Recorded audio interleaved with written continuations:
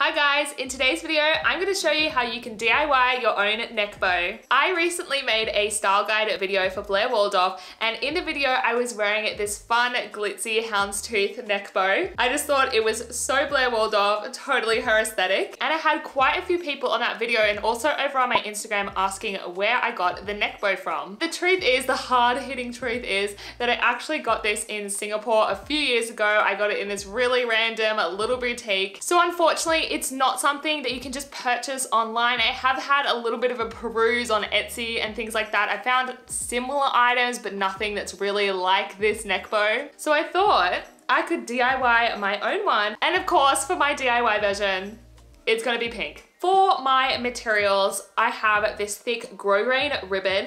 This is 1.5 inches thick, and I am going to double over the ribbon on the bow because this one is double ribbon thickness, and I think it just gives it a nice sturdiness when it is sitting on the neck. For the thinner black ribbon, I've actually got white thin grosgrain ribbon. This is 0.4 of an inch, and that is going to look so cute against the pink. I've also picked up these brooch backings. Now for the big jewel in the centerpiece, this is where I came a bit unstuck trying to find something similar to this. I'm just working with the supplies that are at my local craft store, and unfortunately they didn't have anything quite this exquisite. I'm sure if I had more time to venture out and search around, I could find a nice big beautiful pre-made jewel like this, but they just didn't have anything like that. So I am going to fashion my own. I found these glass pearls at the craft store and also these little Swarovski crystal-y jewel things. But the problem is I need some sort of metal thing to attach the pearls to then attach to the ribbon. And that's where I was coming really unstuck, but I ended up finding these little,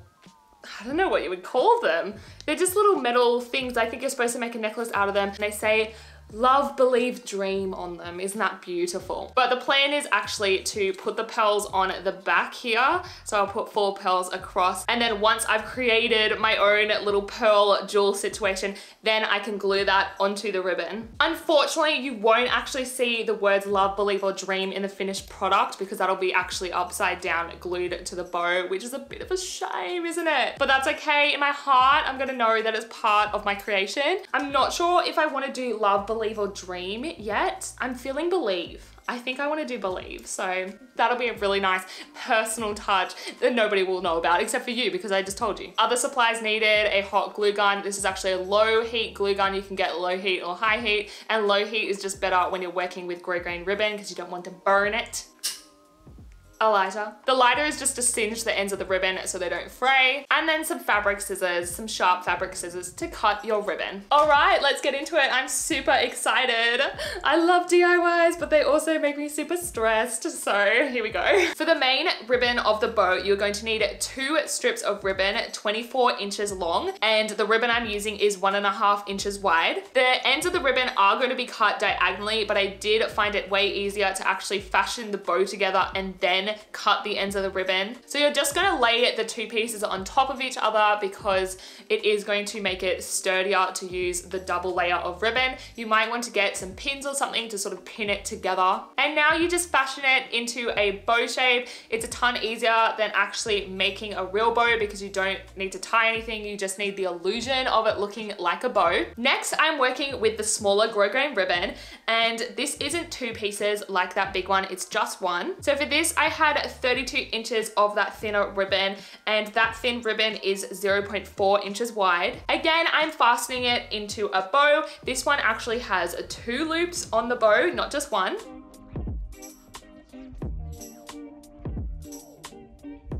What you can do as you go along is put a tiny tack of hot glue in between each layer to tack them together. You don't want to be using too much glue at this stage. It's just to tack those layers together because you don't want it getting too bulky and for the glue to be seeping out. This is literally just to keep things in place. I'm also doing this hot gluing on a little bit of cardboard that I cut off a cardboard box, just in case any glue drops onto the carpet or if you're working on a table, whatever.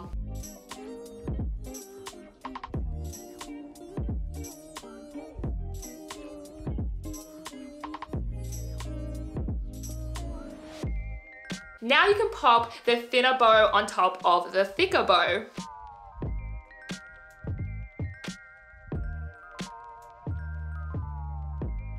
I went ahead and cut another piece of the thinner grosgrain ribbon. This doesn't have to be long at all, only about 2 inches. And this is what is going to secure those 2 bows together. Pop a little bit of glue on the back of the ribbon, take one end, loop it around both your bows and pull it a little bit tight so you get that nice bow shape, and then you can secure the other end with hot glue. You can go ahead and cut the ends of the ribbon into those diagonals. Make sure the point of the diagonal is facing downwards. Then you can get your trusty lighter and singe the ends of the ribbon.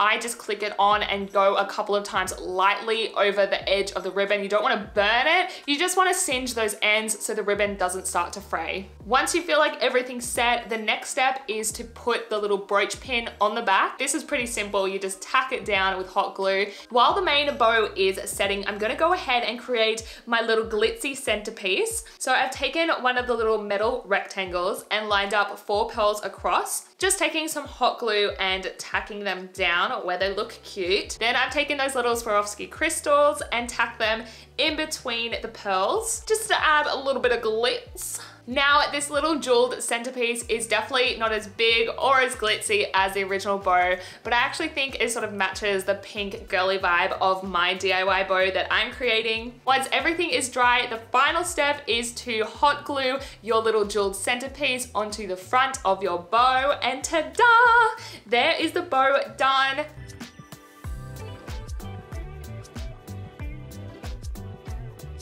Here is the finished product. Here is my DIY neck bow. It turned out so well. Like, I really don't want to be tooting my own horn, but I went in on this DIY. I pinned it on this little crochet sweater thing that I got from Zara a few years ago. You could also pin it on the neck of a button-down shirt. Or I was even thinking, instead of putting a brooch pin on the back, you could totally glue a hairpin and turn it into a hair bow too. That would be so cute. I feel like this is such a fun DIY because there's so many possibilities, so many color combinations you could do, and especially with the centerpiece jewel, you could go out and find a really special one. Or like me, you could create your own one. There's just so many possibilities. So if you do end up making this DIY, please do let me know in the comments. And if you're up for it, snap a picture on Instagram and tag me, because I would love to see what you come up with. If you did enjoy today's video, please do give it a like, and also consider subscribing to my channel. I make fashion and lifestyle videos every week, and I would love to have you here with me. Ooh, my hair is doing something weird. Thank you so much for watching today, and I'll see you in my next video. Bye-bye.